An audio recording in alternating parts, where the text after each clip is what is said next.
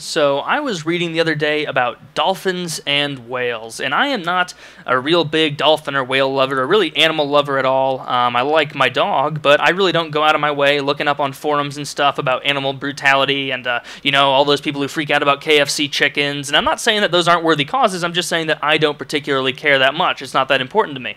But I read an article recently that says that some researchers feel that dolphins and whales, due to their intelligence, should be classified as non-human persons. And immediately, or not immediately rather, after I read the article, I realized that this was a very, very good example of people who are trying desperately to do the right thing, but fail miserably and end up making the cause seem dumber, just due to the fact that they really didn't put much effort into this article. You can tell that the people who are contending this really didn't think out the logic in it. So, really, the big contention is that dolphins, whales should be called non-human persons due to their level of intellect, because they are so much smarter than we initially thought. And my number one problem with this is how they're using intelligence as a gauge of value.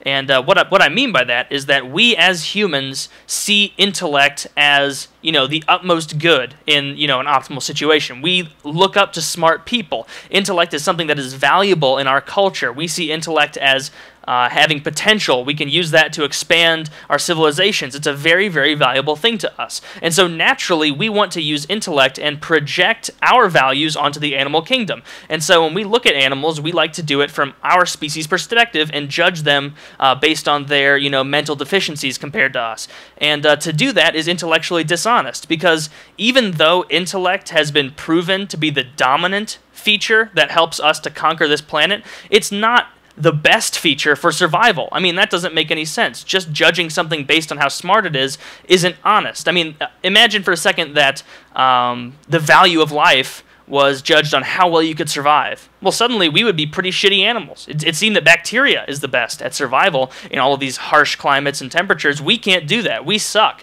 Now, does that mean that because we're bad at survival and because we can't compete with the bacteria on that level, or at least some bacteria, that we're not as valuable as them? No, of course not. It's just that hardiness is what that bacteria has had to evolve in order to keep fighting and survive, the same way that we evolved intellect. Now, for us to look at animals and then judge them based on how smart they are is like, imagine that orangutans ruled the world, okay? They were all over the place. They were the dominant species. They controlled everything, okay? And the orangutans in their ape language were talking about humans, and they thought, hey, you know what?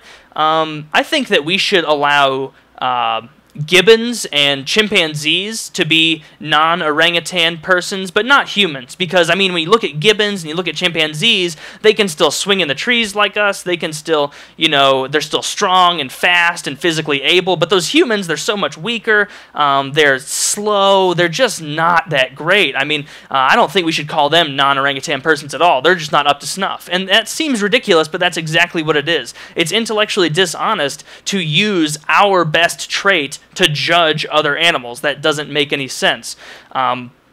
So first of all, it only takes a couple seconds to realize that the logic on this is completely off. It doesn't make any sense at all because it's completely ethnocentric, or I guess rather species-centric. An example of this, I guess, in the ethnocentric context would be if, let's say, Canada challenged the Congo to an athletic competition, and Canada shows up in the Congo, and the only thing that they play to determine athletic ability is ice hockey. Now, clearly, this isn't a fair competition, since Canadians have an advantage, and for the Canadians to deem that they are the most athletic simply because they play hockey better isn't honest, because they're using a means that is not contextually sound. It's not the same for both of them. And so for me, all I'm trying to say is that this is just, I'm going to link the article in the description if you guys want to read it, but basically this is just a perfect example of people who are on the right side of an issue. They're really trying to fight for what's right, but when it comes to logic and reason, they just get absolutely pooped on. So really, this is just kind of me saying, if you're going to pick the right side on an issue and you're going to do an article like this, at least make it convincing, because when you mess up an article this bad on a logic perspective, you end up turning way more people off